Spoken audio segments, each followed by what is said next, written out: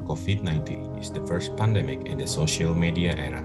Social media evolved as a medium of spreading information abundantly, whether valid or not, creating confusion in society and being referred to as infodemic by WHO. Because infodemic is rising on social media, the government must also be present in the same medium to be an essential information reference for the public. The government existence on social media is also referred to as Government 2.0. Government 2.0 utilization theory emphasizes two significant elements: social media and citizen engagement.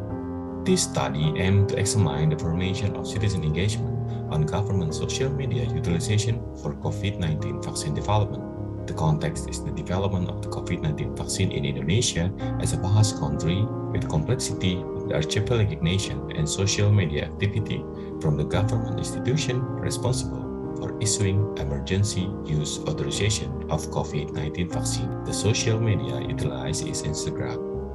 This study focused on the engagement provided by citizens through the like and comments element on Instagram of 74 count of the Indonesian FDA from 6 August 2020 to 18 February 2021, specifically for COVID-19 vaccine development.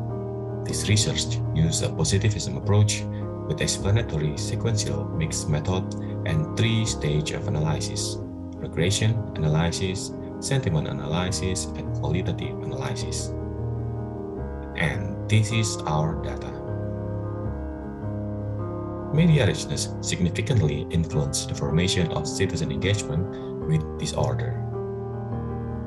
On confirmation, media richness still significantly influenced the formation of citizen engagement. The word vaccine became the most mentioned by citizens. Of the post comments by Instagram users, more than 50% gain positive sentiment. Our informant emphasizes user behavior, user characteristics, and citizen engagement.